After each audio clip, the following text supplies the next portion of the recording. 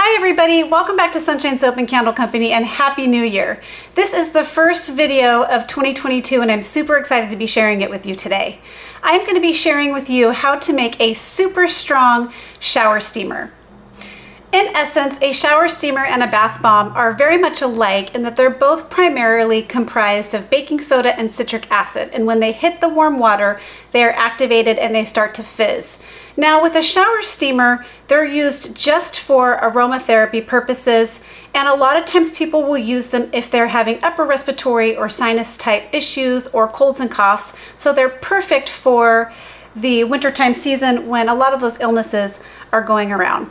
Last year around this time, I taught a class on how to make a shower steamer, and over the year I've been perfecting and refining that recipe to make it even stronger and a little bit longer lasting. In this video today, I'm going to be giving you a full visual tutorial and process and giving you some tips and tricks and little secrets about how to make a super strong shower steamer. If you would like the full written recipe with percentages plus a full written detailed tutorial, please head on over to my Patreon campaign where you can unlock this recipe along with all other archived recipes. The library is growing every week and you can unlock those recipes for just a small $5 pledge. In this new year, I really hope you'll give some consideration to joining my Patreon campaign. We had some really amazing recipes in 2021 that are all still there for you to take advantage of. In addition to the recipe and tutorial tier, there are 4 other tiers on my campaign for you to look at and take advantage of, each with their own specific benefit. So there's lots to come in 2022, and the first one is shower steamers. Let's get started. Alright, I have brought you over to my KitchenAid mixer. I'm going to go ahead and put my gloves on now, and you do not have to have a KitchenAid mixer to create this recipe. You can really just do all of it by hand mixing. However, I'm going to show you this method because this is my preferred method. But I did want to let you know you don't need any fancy equipment to make this recipe. So in this KitchenAid mixer bowl, I have some regular baking soda. And I've gone ahead and broken up all the little chunks in there, and so now it's nice and smooth. So all we're going to do is go ahead and add in some green mica colorant along with a little bit of rubbing alcohol. And today I am using the beautiful Laurel Green mica powder from Nurture Soap. I love this nice kind of minty, vintagey green color, and it's going to show up as a really pale green in the shower steamer. However, we're going to do some decorating on the top. So I'm going to go ahead and just place a little bit of green mica in there. And then the next thing we're going to do is just go ahead and wet down the baking soda just a little bit. This isn't even really something I measure. It's more of an eyeball type of a process. So all I do is pour a little bit of rubbing alcohol, 99% rubbing alcohol. I don't want to use any water. And I'm going to slowly turn this on and pour in my rubbing alcohol. And what I'm going for here is I just want to dampen down my baking soda and get it a little bit wet and get that mica colorant all distributed in. So we're going to give that a minute to stir up, and I'll bring you right back when we're ready for the next step. Okay, so as you can see, the baking soda is now just a little bit dampened down with that rubbing alcohol, and we've colored it a nice light green. So the next step is to add in most of the other dry ingredients. And I'll let you know what we're adding in here, and I'll explain to you why we're adding in the things that we're adding in. So we're going to be adding in cream of tartar, and we're using that to help with the fizzing action. It does enhance it a little bit, and it also helps to create a nice and hard shower steamer.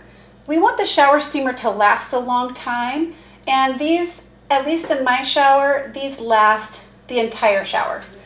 And then the next dry ingredient we're adding in is cornstarch, and again we're using the cornstarch to harden up the bath bomb and to keep it long lasting. And then the next thing we're adding in is kaolin clay. And all 3 of these things are going to make a rock solid shower steamer and add to the long-lasting power of it. So notice I'm not adding any real expensive, the most expensive ingredient we're adding in here in the dry ingredients is the cream of tartar. Everything else is very inexpensive, and you could just substitute the cream of tartar for more cornstarch. I just find that this helps it to make a little bit more fizz and also a little bit more of a long-lasting type of shower steamer. So we're going to go ahead, and that's what's in my pitcher here. We're going to slowly add in these dry ingredients. Okay, in this little container here, I have some menthol crystals and also some polysorbate 80. Now the menthol crystals are what's going to give you a nice aromatherapy, kind of minty, mentholy steam as it hits the water. It's very potent and very powerful. So what you do with this is we're going to go ahead and melt these menthol crystals down into the polysorbate 80. And the reason we're using polysorbate 80 is because we're using mica colorants, and we want to make sure that the mica colorants go down the drain and don't stick to the bottom of your shower pan. And this is also going to act as a wetting agent for our dry mixture. So that's why we're using the polysorbate 80, and then we're just going to use this as a solvent to melt down the menthol crystals. And then I will bring you back. The way that you do this, by the way, is you melt it down in your microwave literally on 5-second bursts. No more than that, and in between bursts you're going to stir it up until all the menthol crystals are melted down. I'll bring you right back when these are all melted down and we're ready for the next step. All right, my menthol crystals and polysorbate 80 are all melted down, so we are ready for the next step. I like to call this a little cocktail because we're adding in a lot of really potent ingredients. And by the way, this is not skin safe, meaning it's not skin safe for you to soak in it in the bathtub. It's got way too much menthol, and the other essential oils that we're going to be adding in here are too powerful to sit and soak in the bath. They're great for shower steamer purposes only. So you want to make sure if you're selling these that you do indicate that on your packaging so people don't get confused and think, oh, that would be lovely in the bathtub. And actually it would be very irritating to your skin. So what I'm adding in here is camphor oil. Camphor oil is very penetrating, and it's got kind of a medicinal smell to it, very sinus clearing. I think this is the ingredient that I find makes a huge difference in the bath bombs. I mean the shower steamers. These make a huge difference in your fragrance in the shower steamer. And then the next thing we're going to be adding in is some eucalyptus essential oil. Just wipe that up.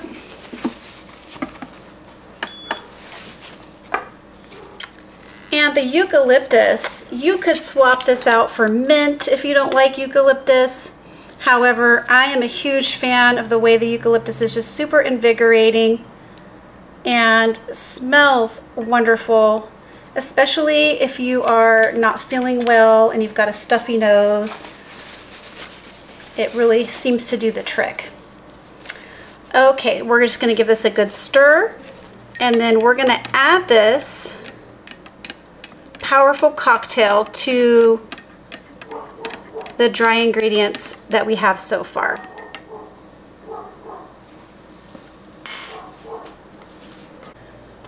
All right, a little something to note in regards to this very potent mixture is you want to be in a very well ventilated space when you're working with this. I have my window open right now in my workstation, and if you're sensitive to it, because it's going to get really strong as you start to mix it, you know, you could put on a mask if you're sensitive to it. And they don't stay that potent after they dry up, but it's when you're making them, it does fill up the room and is very potent. So we're going to go ahead and add in the wet ingredients.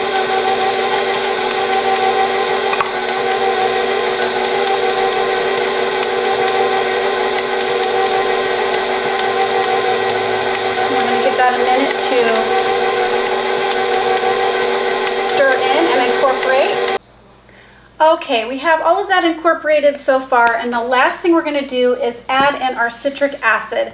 The citric acid combined with the baking soda is what gives you that fizz. After we're done incorporating this, we're going to be ready to press. So I'm going to go ahead and incorporate in my citric acid.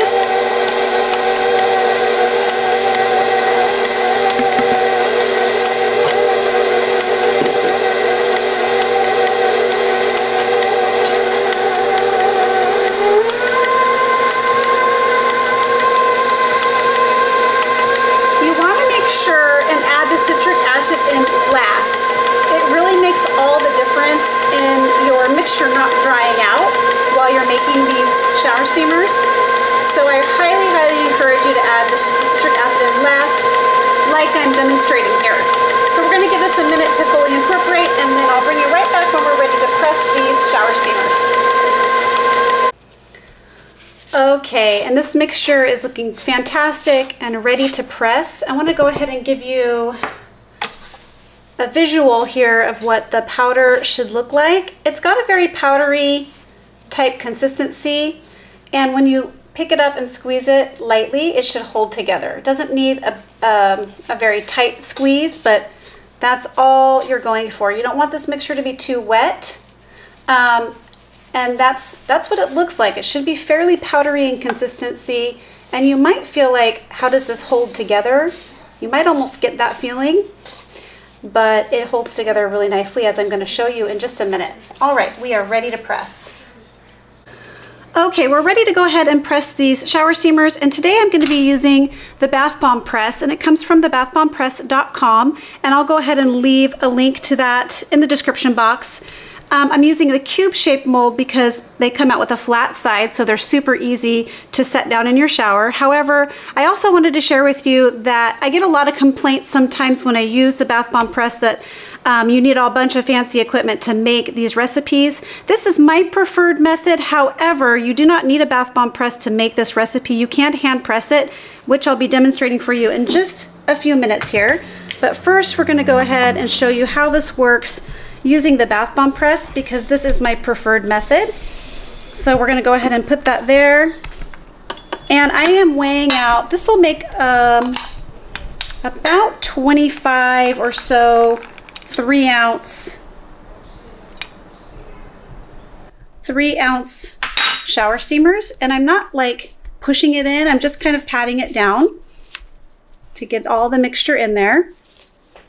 And then we place the square lid on, and then we move over to the bath bomb press.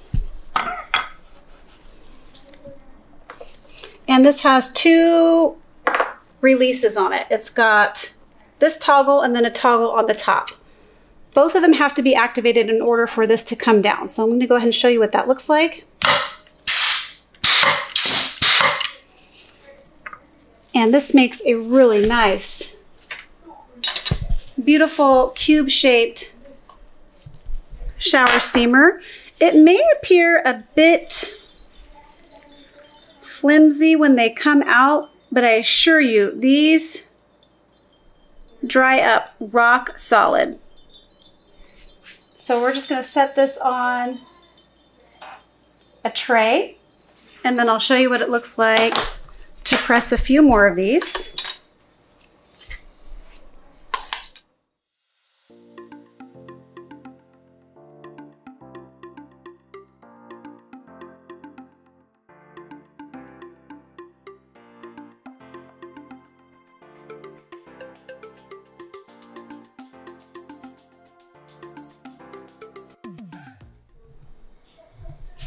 Okay,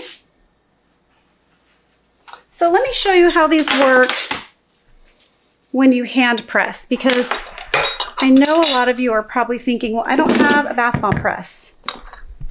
But let me show you. Obviously, you're going to want something, you could do a half, like one of these, so that you create a flat side and your shower steamer sits like this in the shower. But I wanted to show you how easily these mold together. So you just mount it up a little bit.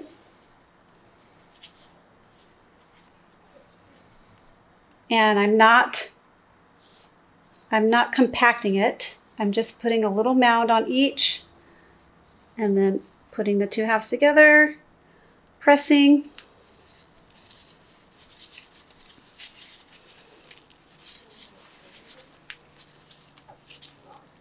I just want to demo this for you.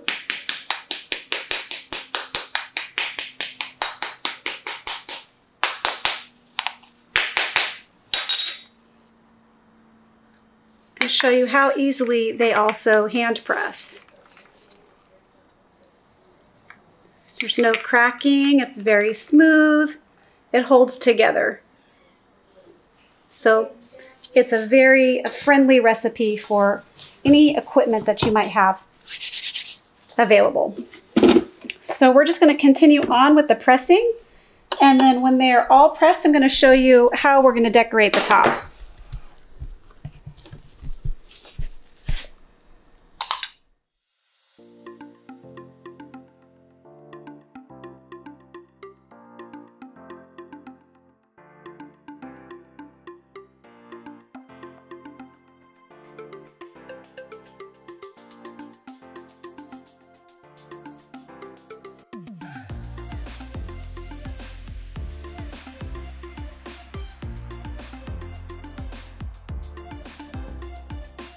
All right, so all the shower steamers are pressed, and that made 28 3-ounce shower steamers, and you could leave them just like this. However, I'm going to show you how you can decorate the top and make them a little bit more attractive.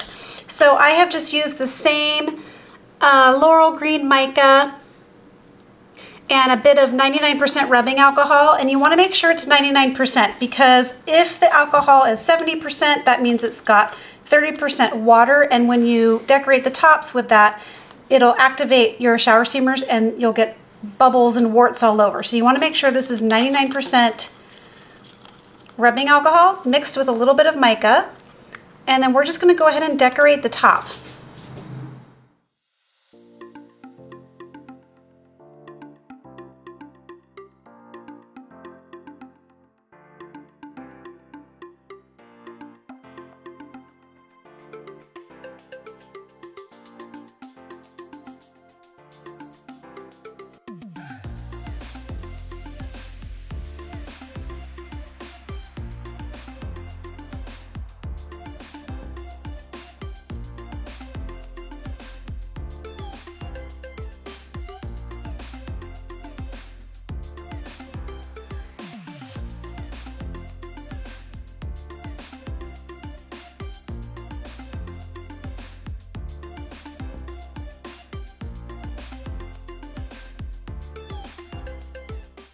All right, everybody, here's a little bit of a close-up here.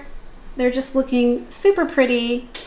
Now, these you want to go ahead and let them set up for, I like to let them set up for about 3 days before I package them, and then I don't ruin any of those little ridge details on the cube. They get a chance to really harden up before you package them. And then I just use shrink wrap, and I use a shrink wrap machine, and I get them all wrapped up. And they just work beautifully in the shower. Well, there you have it, everybody. That's how you make a super strong shower steamer. I hope you liked this video. I hope you learned something, and I hope it inspired you. If it did, please remember to give this video a thumbs up. Please remember to leave a comment or question below. We'd love to answer your questions. And share this video with a friend and consider subscribing to my channel. All right, catch you on the next video. Bye.